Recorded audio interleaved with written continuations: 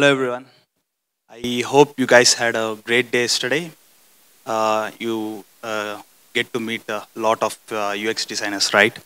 So that's a great opportunity. So the first thing that I'm going to discuss is like decoding human emotions, right? Uh, when we do talk about human emotions, right, the first things that kind of come to your mind is like how you interact with people. So yesterday you kind of interacted with a lot of UX designers, right? So in that process, the first thing you do is kind of like talk with them and kind of analyze their emotional state. So that's what you do. Like based on their emotional state only, you will kind of continue the interaction. Whether if they are like not interested, you kind of change your discussion, right? So that's the first thought process that kind of comes into mind, and it's continuous. You would be kind of continuously analyzing their emotional state whenever you are trying to interact with someone else. So that's what the emotion, like how AI would kind of solve that problem, like do that. So to kind of begin with, what is emotions? Right? Emotion is nothing but how it's kind of like a mental reaction, conscious reaction to external events, like especially whatever events that you face, right? So based on that, your reaction would be that's the mental reaction. Uh, so why emotions do play as a UX designers, right? Why it's important for us? Why this we have to focus on emotional aspect, because emotions kind of drive user behavior. They kind of drive engagement. They are focused on feedback, because once you understand the emotions of the user, you tend to get more feedback of what's happening with your product, right? So these are the elements that kind of help in the decision making process, right? If your emotional state depends on the decisions that you make. If you are happy, like if you are happy, the decisions that you make would be kind of impulsive. You would be making more purchases if you are online, and if you are in a heightened stressful situations, you won't be making those purchases, because you kind of have a lesser trust on the platform, because that's what human emotions are. So how AI decodes emotions, right? So the one way, right now it's kind of like detailed aspect. So there's something called a spatial coding system. We call that a spatial coding system, just like information architecture, right? Where you kind of categorized information based on themes. So facial coding system is something similar to that, where they categorize emotions based on your facial muscle movements.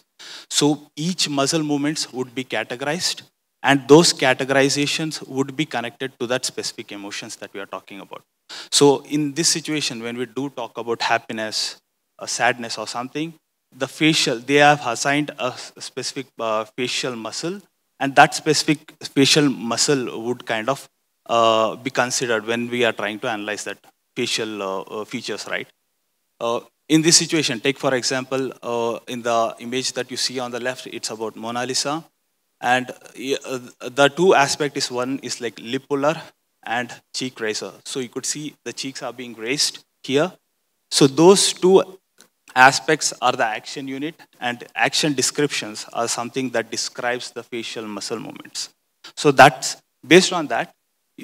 In situations like if you are happy, right? There is a situation like you get an increment and you win $1 million lottery, right? That's the happiness scale. So based on those different happiness, right? There is something called as intensity score. So intensity score would define how happy you are.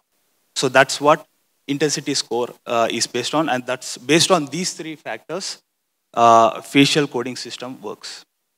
Uh, there are like how what kind of emotions this AI kind of analyzes, like they are able to get from human beings, are like sad, anger, happiness, and these are like generic human emotions that it can capture. There are like much more than that, but these are like most common AI things that it can understand. So issues with existing facial emotional recognition technologies, right? One, it doesn't get an understanding of context. So the image you see here is Ronaldo kind of scoring the goal. Okay, after scoring the goal, the facial expression is more of if you consider facial coding system, it's showing as angry because it kind of comes into AU7 and AU14, which are kind of jaw being dropped and eyebrows being raised, right? So that kind of considers that as an angry person. But in real world, it doesn't consider the context of that person. So that's what's important, like in this situation, context and culture, because cultural situations would change and the emotion of varying cultures, right? They are different. So there is another situation where people do tend to fake their emotions, right? So the emotions that you see here won't be the actual emotions that they are having, right? So in that situation, the facial emotional recognition technologies is of no use. So how to overcome that? How to overcome? What will be the future, right? The future is going to be understanding the pupil dilation. The pupil dilation is something which is connected to autonomic nervous system of our body. Like it kind of controls your bodily functions. So you can't fake that. It's kind of directly hardwired to your system. So it will respond whenever you are facing some sort of changes in your external events, and it would connect to that specific emotions. So in this situation, you see a dilated pupil, which is kind of like correlates to different situations. In this one, we can assume that that person is happy and is in a calm state. So that is something which would kind of be an add-on feature along with the facial muscle that it kind of like analyzes, right? Along with that, you have to use pupil dilation to kind of understand the human emotional state. And you could see the left one is dilated and the right one is contracted. So what's happening in the contracted situation is the person is kind of in a calm state, whereas on the left, the person, his field of vision has expanded. He's in a more stressful situation and he is aware of what's happening in the field of view. So that's what's happening. But there is also some issues that kind of occur in this one, which I will kind of explain.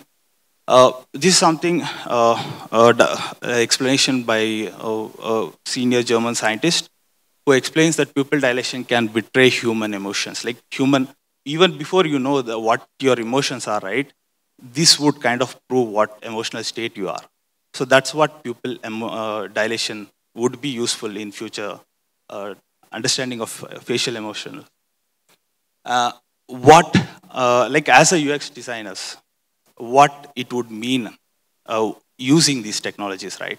So the second most important, like how it would enhance the user experience is like assume you are using Spotify. You are not in a good mood. What you would do, you would take the action of looking at calm or like serene musics, right? So what this facial emotional technologies would do, they understand your emotions right away. Just by looking at the camera, we have infrared cameras, right? That would analyze your emotional state and kind of recommend you specific musics. If you are using a Coursera app, the Coursera app would understand whether you are like engaged or like not interested in that specific courses. And the same applies for mental health, where if you are taking some medications, the mental state of that specific person would be detailed to the doctors. And the same applies for Meta, where they kind of deliver content based on your emotional state. So that's it from my side.